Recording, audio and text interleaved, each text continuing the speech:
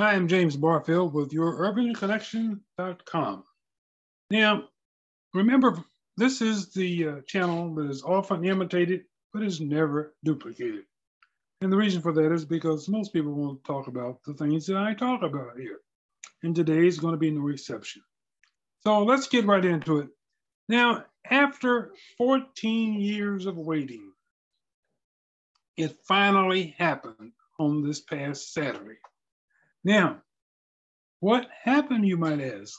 Well, ladies and gentlemen, the Kansas African American Affairs Commission, which has been missing in action for 13 years in all of Kansas, finally came to Wichita with a town hall meeting. Okay, you see that?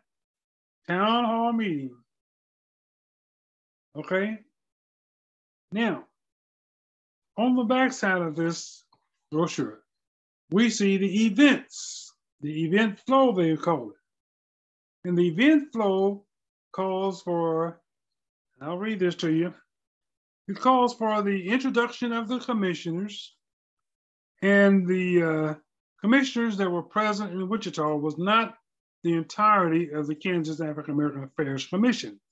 After all, there are 7 members of the Kansas African American Affairs Commission, plus 1 executive director.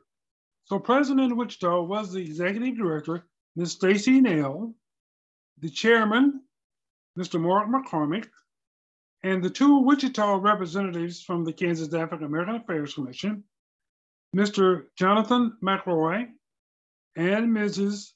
Talia Penn. Now, after the introduction, there would be a history of the commission presented by the executive director. Then there would be the statute that governs the Kansas African American Affairs Commission.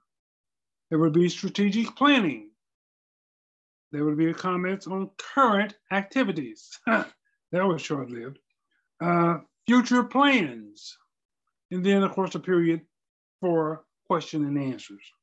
Now, ladies and gentlemen, let me explain something to you. This town hall meeting lasted for somewhere in the neighborhood of 2 hours or shortly after it, maybe 2 hours and 10 minutes, something like that. Now, I'm going to have to tell you, we waited for a very long time for this, and some people had high expectations. Others didn't know what to expect, but I want to tell you, this was a train wreck. Now, why do I say that? Most of the people that left this town hall meeting, and I've talked to several of them, left with no more knowledge of what this Kansas African American Affairs Commission is all about than they had when they walked in the door. Now let's talk about what happened. First of all, it got off to a very bad start. In the introduction of the commissioners, the newest commissioner, who was appointed in June, on 2 occasions, did not know who appointed her to the position on 2 occasions. And it didn't get any better from there. So after the introduction, we had the history of the commission. And as I've said to you before, this commission was signed into law in 1997 by former Governor Bill Graves. When I say signed into law, ma'am, that means, ladies and gentlemen, that means that the statute was created, laying out the duties and responsibilities of this commission. And I'm going to get into that shortly. Now, after the fiasco with the latest and the newest commissioner, the executive director said something that many people in the audience were completely baffled by. And I almost fell out of my chair, to be honest with you. This executive director for the Kansas African American Affairs Commission said to the audience that the state statute was not a law. And she said she did not have to abide by the statute, and she had no intention of doing so. Ladies and gentlemen, there is not a single attorney in the United States that will tell you that state statutes are not laws. And I want to tell you right now, if you've ever received any type of traffic ticket, somewhere on that ticket, madam, ladies and gentlemen, somewhere on that ticket, there is a statute number that tells you what law you have violated in the state of Kansas. It's a traffic violation, but it's still governed by statute. Okay?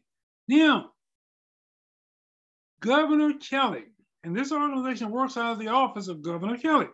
Governor Kelly's chief legal officer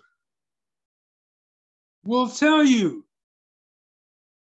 and told me when asked, that indeed the state statute is a law. She went on to say that the state of Kansas is governed by laws and statutes. So for anybody to say that the state statute is not a law, they don't know what they're talking about. But you know what? Let me just tell you something. I can understand her saying that, and I'm going to tell you why. Because the governor herself violated a statute when she hired this woman. Let me tell you what statute 74-9904 says in relation to how executive directors are to be hired. And I'm going to read it to you. The executive director appointment and their duties. The advisory commission may appoint, subject to the approval of the governor, an executive director who shall be qualified by education and work experience to assume the responsibilities of such office. And it goes on to talk about the duties. The executive director shall be the administrative officer of the advisory commission and shall serve the advisory commission by gathering information, disseminating findings of fact and other information, forwarding proposals and evaluations to the governor, the legislature, and various state agencies, carrying out public education programs, conducting hearings and conferences, and performing other duties necessary for the proper operation of the advisory commission. Now, this executive director went on to say the statute says nothing about town hall meetings. Ladies and gentlemen, it's clear as day. It says right here, I just read it to you. It says conducting hearings and conferences. Ladies and gentlemen, that's known as town hall meetings by every African-American commission in the country. They all do it. Some of them do it 4 and 5 times a year. The state of New Mexico, which has an African-American population half, if that much, the size of Kansas, does 4 to 5 each and every year. Okay? So that the statute doesn't mean anything to the governor, so it doesn't mean anything to the executive director.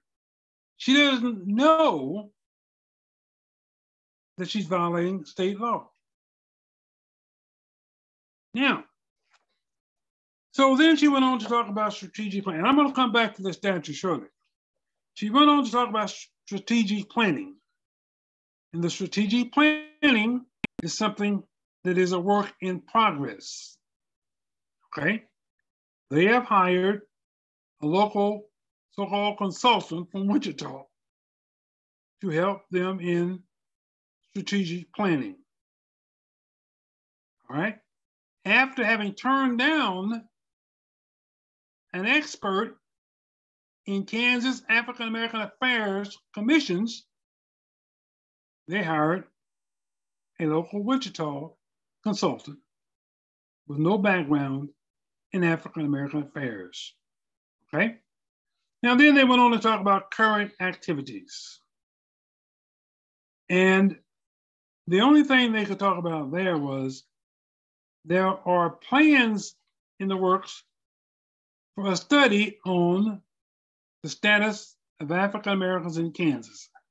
Now, ladies and gentlemen, I have to confess here, I was a member of the Kansas African American Affairs Commission for 7 years, and Mildred Edwards was the executive director for 5 of those years. Mildred Edwards did 2 or 3 studies, 2 years or 3 years, on the status of African Americans in the state of Kansas. Now, ladies and gentlemen, you don't need to study for that. We know what the status of Kansas African American affairs of African Americans in the state of Kansas is in 2021 and 2022. It's the same as it was in 2018, in 2019, in 2020. What we need is to find, and that's what you're charged with, is finding solutions to improve the status of African Americans in the state of Kansas. Okay? So then after that, they talked about future plans. Okay? Those were very, very limited. Okay? And then, of course, we had questions and answers.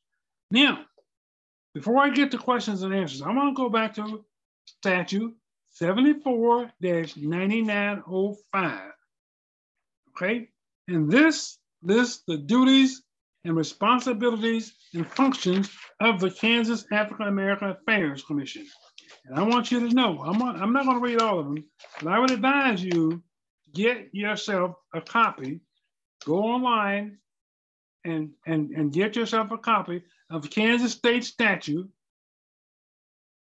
74-9901 through 74-9906.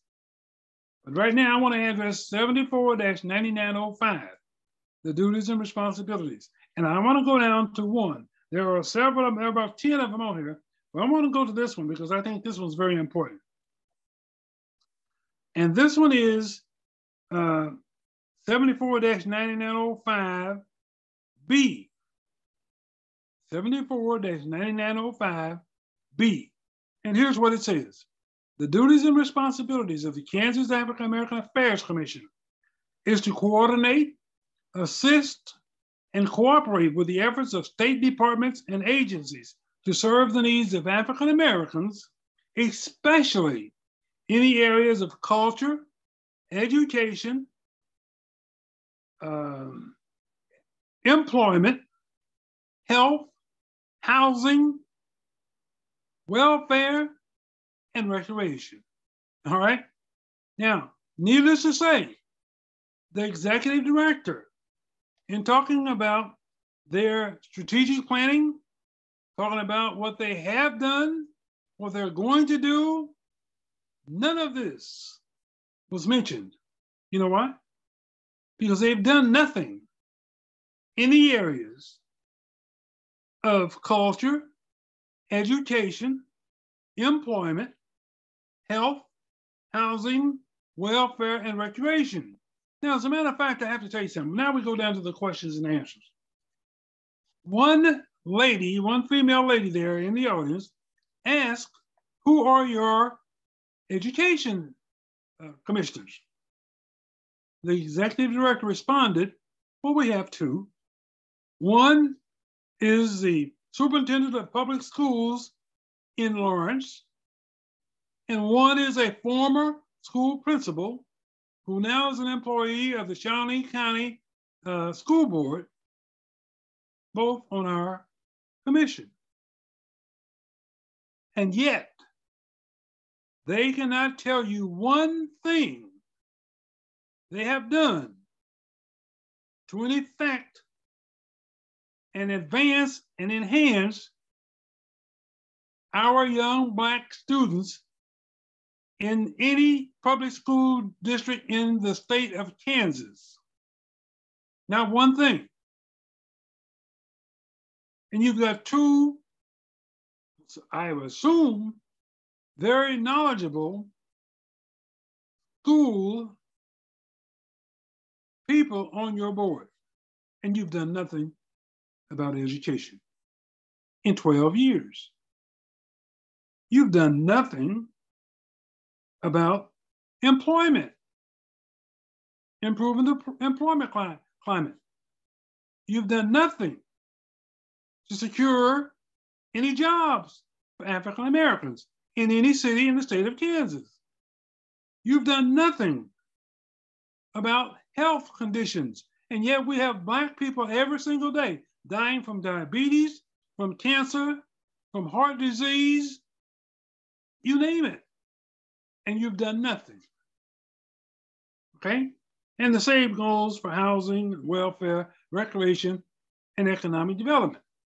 Now, speaking of that latter, another young lady asked, what are you doing to get African American companies to relocate to Kansas, bring jobs, and then hire people? What are you doing about economic development? Well, I mean, nothing to answer. No answer. Ladies and gentlemen, and I've told you, this is my third podcast on the Kansas African American Affairs Commission. And each time, it seems to get worse. Now, I'm going to go back to the hiring of this young lady. This young lady and the governor and the chief of staff violated statute 74-9904. And I'm going to tell you how and why. First of all, when there is an opening in the executive director position, the job is supposed to be advertised. You're supposed to solicit resumes from interested parties, conduct interviews, and that is not done by the governor, nor is it done by the chief of staff. That is done and performed by the commissioners. Now, how do I know that? Because I myself was involved in the replacement of 2 executive directors during my 7 years. Now, to prove it, ladies and gentlemen, I have here, and I want you to see this. I have here 2 resumes. Can you read that? Resumes. 2 resumes. Now, I don't want to show the names, but here's another one. Here's another one right here. Okay, I want you to see this. Here's another one.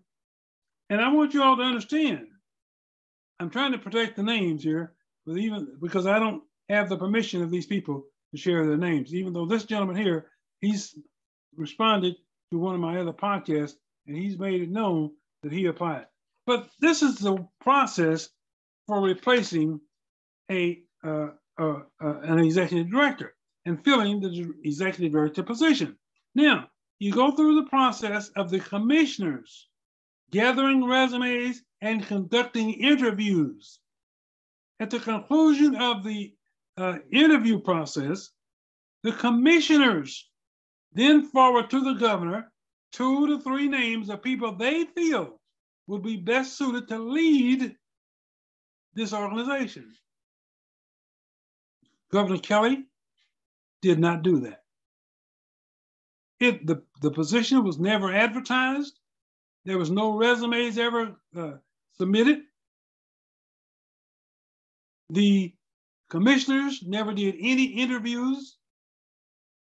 Ladies and gentlemen, the governor made a political appointment. Okay? Now, we have no way of knowing what type of person that might have the correct qualifications, might have met the requirements by education and work experience that could have led this organization in a proper manner. But the governor violated her own state statute. And here we have a train wreck. Okay? We have a train wreck. Now, another question was asked.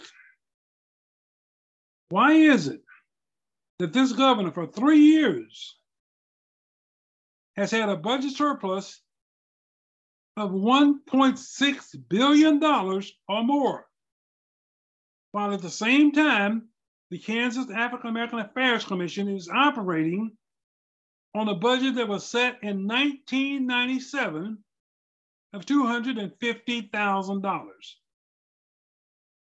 I ask each and every one of you, would you work for the same money today that you worked for in 1997? Can you go to the grocery store today with a paycheck that you received in 1997 and walk out of there with enough groceries to feed your family? I think not. I think not. So the governor basically is showing how much concern she has for the quality of life or improving the quality of life for African Americans in the state of Kansas. She has none.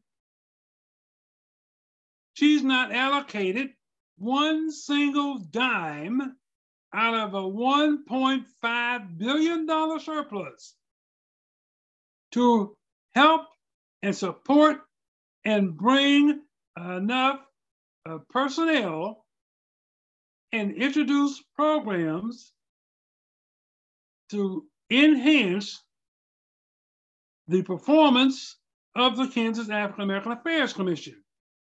Not one dime, but she's giving money to everybody else out there that's asked for it, some that didn't ask for it.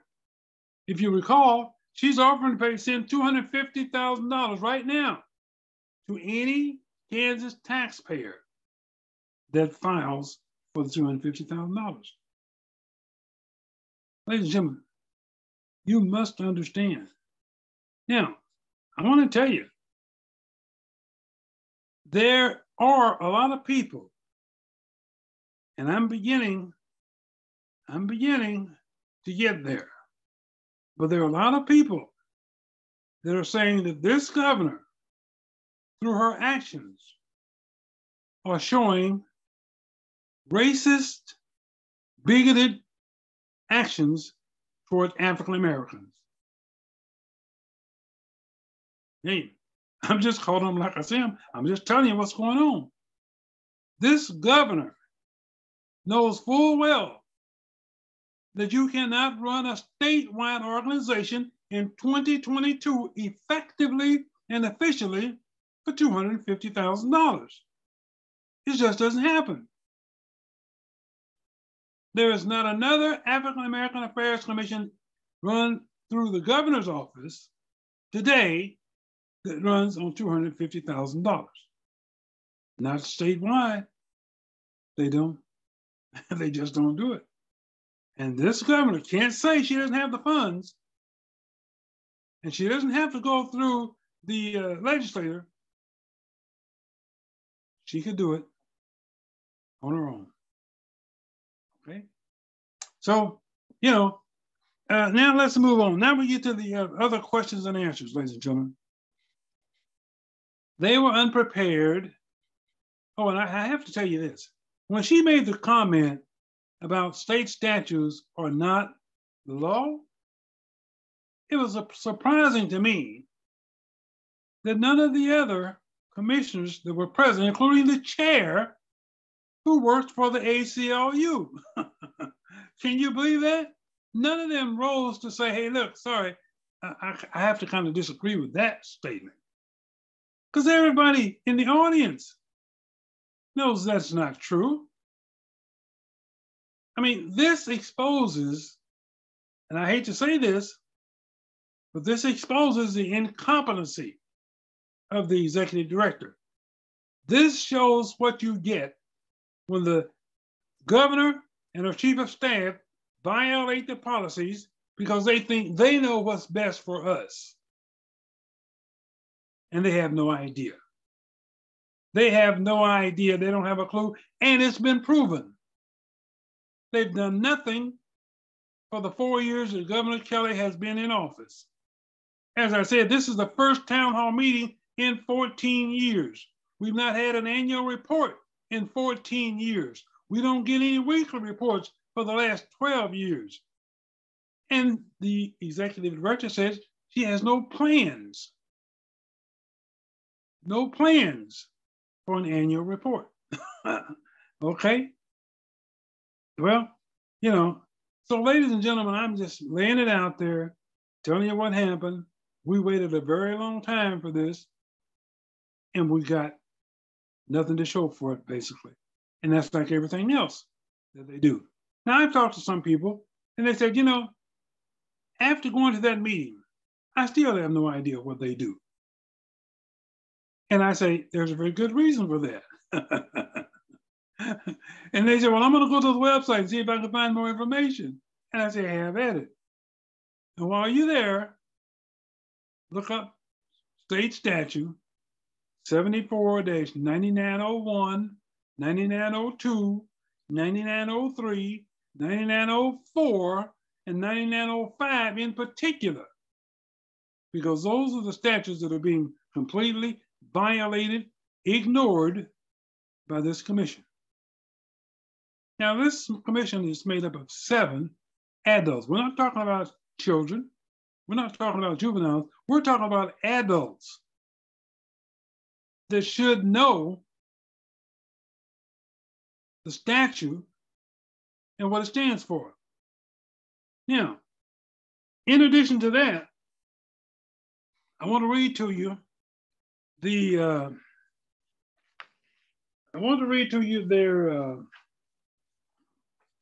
bylaws, ladies and gentlemen. And I want to tell you this: when you go to the website, you hope to find lots of information. And included in that information, you hope to find, when do these people meet? Yeah, you won't find it on their website. You won't find it anywhere. But there again, they're in violation of their own bylaws. Now let me read you the bylaws regarding to meetings. And this you'll find in Article 8, entitled Meetings, and it's section 8-1. And here's how it reads. The commission shall meet at least four times per fiscal year.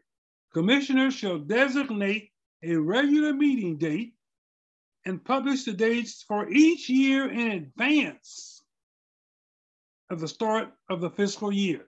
Did you hear what I said? Publish 1 year's meeting dates in advance. They should be on that website. And yet you won't find one. They cannot agree on meeting dates from quarter to quarter. Okay? Ladies and gentlemen, this is not good enough. It is time for all of us to call or write letters to the governor's office and to the chief of staff and say, this is not working. This is not working for us African Americans in the state of Kansas. We are receiving no benefits from this organization, even though our tax dollars are funding this organization. We should say there is no impact on African Americans from the Kansas African American Commission. No impact. And the reason for that, ladies and gentlemen, because 80% of the African Americans in the state of Kansas has never heard of this group. So how can you have an impact when you don't do any town hall meetings, you don't do any outreach, you do nothing to connect with the African Americans throughout the state? How can you have an impact? You talk about you have a YouTube page. You talk about your Lunch and Learn project. You've done about 8 of them now. About 8 of those. And 4 of them have had 0 views in 4 months, 4 weeks' time. 0 views. And 7 of them have fewer than 10 views in anywhere from 2 weeks to 2 months. That is not working. That is not working. And you don't have to be a rocket scientist to figure that out. Will Lawrence, Laura Kelly, we can do better than this. We can't do much worse, but we can do better than this. You've been told that basically you don't know how to run an African American Affairs Commission. As a matter of fact, your former, I guess now, when I'm told he's a former, Secretary of Appointments, who was charged with overseeing the African American Affairs Commission, said to me personally, he doesn't know what to do. His exact words, what the hell do I know? I'm just a 50-year-old white boy. Well, if you don't know what to do, then hire somebody that does know what to do. It's as simple as that. The governor won't admit it, but she doesn't know what to do. The chief of staff won't admit it, but he doesn't know what to do. It's all run now by trial and error. You go out there and you hire somebody because they're Black, and you put them in place as the executive director with no experience, don't meet the educational nor work experience qualifications, and expect miracles. It's not working. It has not worked. It will not work. When will you wake up? When it's too late? Ladies and gentlemen, the governor, as you all know, is Laura Kelly. The chief of staff is Will Lawrence. You will find both of them in Topeka. And if you need to know how to get in touch, I will provide you the answer. We cannot continue to allow them to misuse and abuse us because of the color of our skin.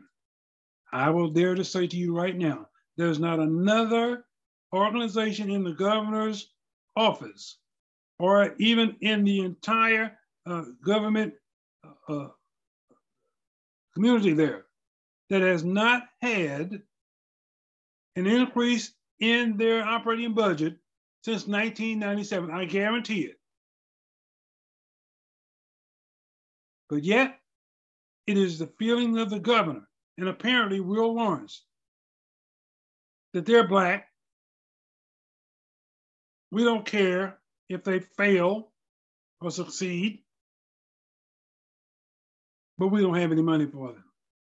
$250,000 with one employee to run a statewide organization. And then you're paying that one employee $75,000.